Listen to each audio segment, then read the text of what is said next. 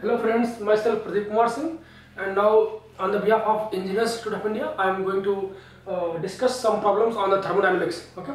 Now, as far as video is concerned, we have already discussed the topic CRE and mass transfer, okay, and process dynamics control also. Now, in the same sequence, I am just going to start the topic thermodynamics. Now, some problems of the thermodynamics are like that. Now, this is question number 32. Now, in this question, they have compared the reversible process, adiabatic process, and irreversible adiabatic process. Now, as you know that the work done in the irreversible process is higher than the reversible. Okay. Now, that's why they have given that the given data. They have given P1 is equal to 3 bar and P2 is equal to 6 bar. Now, they have compressed. Now, and T1 is 300 Kelvin. Okay. Now, and they have also given that work done in the irreversible process is 1.5 times the work done in the reversible. Okay. And CV is this is specific heat and a constant volume is 30 joule per mole Kelvin. And value of gas constant 8.314 joule per mole Kelvin. And gamma, this is ratio 1.277. Now, they have asked what is the output temperature T2 when the process has worked by the irreversible process. Now, first of all, we have to find out what is the work done in the reversible process. Now, as you know that the work done in the reversible process, reversible adiabatic process, now work done in the reversible adiabatic process is equal to CV into, this is simply, you can say here, this is T2 minus T1. Now, CV is known to you, T1 is known to you, you have to find the value of T2. Now, since process is adiabatic, as you know that how the temperature is going to change with respect to pressure. Now, since T2 upon T1 is equal to P2 upon P1 e power gamma minus 1 upon gamma. Okay. Now, here you have to find out what is the output temperature T2 when the work is done on the system by the reversible adiabatic process. Okay. Now, then T1 is given you as a 300 Kelvin. Now, just put the values here. Now, just put here T2 is T1 is 300 and the ratio is given as a 2 and this is 1.277 minus 1 upon 1.277. Now, if you solve, you will get the value 348.67 Kelvin. This is the temperature when the work is done on the system by the reversible adiabatic path. Now, if you want to find out the work done is, just put here, the CV is known to you, T2 you have find out, and T1 is known to you. If you put all the values here, you will get the work done in the reversible process is equal to 1460 joule per mole. Okay. Now, similarly here, since it is given that the work done in the irreversible process is 1.5 times more than the reversible, then you can easily find out what is the work done during irreversible process. Now, work done during irreversible process is 1.5 times the 1460. This is the work done in the reversible. If you solve, you will get 2190 joule per mole. Okay, this is the work done in the irreversible process. And again, the formula for the work done is simply, you can say CV into T final minus T1, which is 300 Kelvin. Now, this is given as 300 Kelvin. Now, CV is given as a 30 joule per mole, and TF you have to find out. Okay. Now, and this is equal to 2190. Just put the values here. You can easily find the value of TF is equal to 373 Kelvin. Okay, because you have, this is work done irreversible process, and CV is equal to TF. This TF will be changed like that. That's why this is TF and T1 is given to you. Now, along with this, you can easily find out what is the output temperature during irreversible adiabatic process. Okay, this is a problem. Now, as far as the next problem is concerned on the basis of thermodynamics is question number 33. Now, as far as question number 33 is concerned, now just see in the problem 33, they have given the P is equal to the equation of state this is RT upon V minus B, where B is the constant, B is the function of temperature, and they have told that the V is going to change as a V0 plus B1 into T. Okay, and V is the specific volume, T is the absolute temperature. Now, and they have given the value of V0 is equal to 4 into 10 to the power minus 5, and V1 they have also given 1.35 into 10 raised to the power minus 7. Okay, now, and they have also given a relation how the enthalpy is going to change with respect to pressure at the constant temperature, and they have given the relation like this is V minus T into del V upon del T at constant pressure. This has given, and they have just asked what is the change in enthalpy, okay, during the process, if HF is the final enthalpy and HI is the initial enthalpy. Now, in this condition, you have changed the pressure, and also they have given that the pressure has changed from 5 to 15. Okay, this is the initial pressure and this is the final pressure. Now, since ultimately you will find out what is the change in the enthalpy. Now, first of all, in order to find out the change in enthalpy, you have to find out these two values.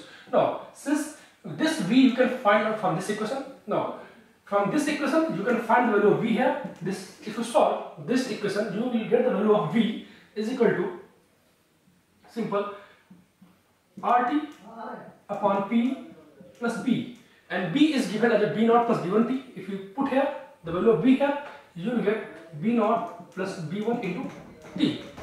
Okay. Now, if you solve, you will get the V is equal to T R by P plus B1 plus B0. This is the value of V, specific volume. Now, similarly, if you differentiate this value with respect to temperature at constant pressure, you will be able to get these values. Okay. Now, just differentiate this equation number 2. Now, just differentiate the equation number 2. Now, del V upon del T at constant pressure, you will simply get R by P plus B1. Okay. Now, this is equation number 3. Now, put the value of equation number 2 and 3 in equation number 1 in order to find out this value. If you put all these values, you will get simply, just put here all the values here. Now, del H upon del P at constant temperature, you will simply get, if you put all the values, okay, you will get the simply value as a V0, and V0 is given as a 4 into 10 to the power minus of 5. Okay. Now, this value you will get after putting the value of V and del V upon del T. Okay, you will find out here, you will get the value of V0. Now, you have to find out change in enthalpy. This is suppose delta H is simply V0 into delta P. So, V0 you have to find out 4 into 10 to the power minus of 5, and pressure has changed from 5 to 15 minus 5 into simply 10 to the power 6. Okay. Now, if you put here values, you will get the value as a 400 joule per mole. Okay. This is simply the change in enthalpy. Okay. Now, the next problem of the thermodynamics is question number 34. Now, the question number 34. This is a part of solution thermodynamics. Now, this is problem number 34. Now, in the problem 34, they have given that the binary component x1 is 0.4, this is x2 is 0.6, okay, and they have also given g1 upon RT is equal to 1, g2 upon RT is equal to 2. Now, they have asked what is the value of g upon RT. Okay, now, since this is the case of solution thermodynamics, as you know that the g axis is equal to simply g minus g ideal. Okay, and if you divide the whole equation by RT for our simplicity, okay, now ultimately you have to find the value of this. Then, since you have to find the value of g upon RT, this is g upon RT is equal to, simply you can get here g e upon RT plus g ideal upon RT. Okay, now, and in the problem they have given that the GE upon RT is equal to they have 3x1 x2. They have given. Okay. Now, since g upon RT is given as 3x1 x2, and the value of g ideal upon RT from the ideal, this is the property, and from the property you will able to get the value of g ideal. You can write like that. This is g ideal, which is equal to summation xi into gi plus RT into summation xi ln xi. Okay, this is g ideal. Now, since two components are there, x1 into g1 plus x2 into g2 plus RT. See, this is x1 ln x1 plus x2 ln x2. Okay. Now, just divide the whole equation. Since we have to find out g id upon RT, divide the whole equation by RT. G id upon RT. You will get x1 into g1 by RT plus x2 into g2 by RT plus this RT will cancel out. Simply this is x1 ln x1 plus x2 ln x2. Now, g id upon RT is known to you. G upon RT is equal to, I have told you, this is equal to 3x1 x2. Just put the value and find the value g upon RT. It means simply g upon RT is equal to 3x1 x2. Okay, and plus g ideal upon RT is value is given as like x1 into g1 upon RT plus x2 into g2 upon RT plus x1 ln x1 plus x2 ln x2. Now all values is given to you. X1 is given as a 0.4, x2 is given as a 0.6, and g1 upon RT value is given as a 1, g2 upon RT is given as a 2.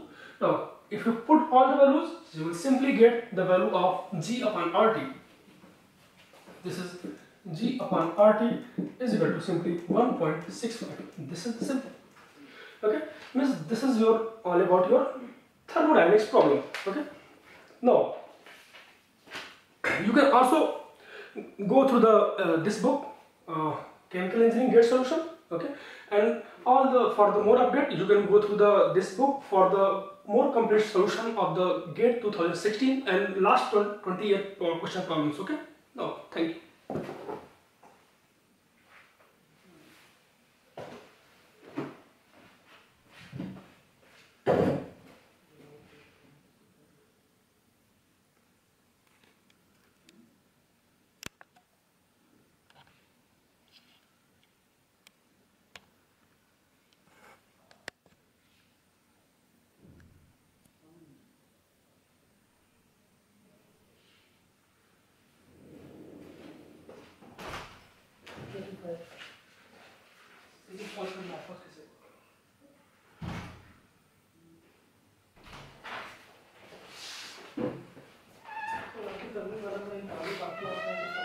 बहुत हो गया।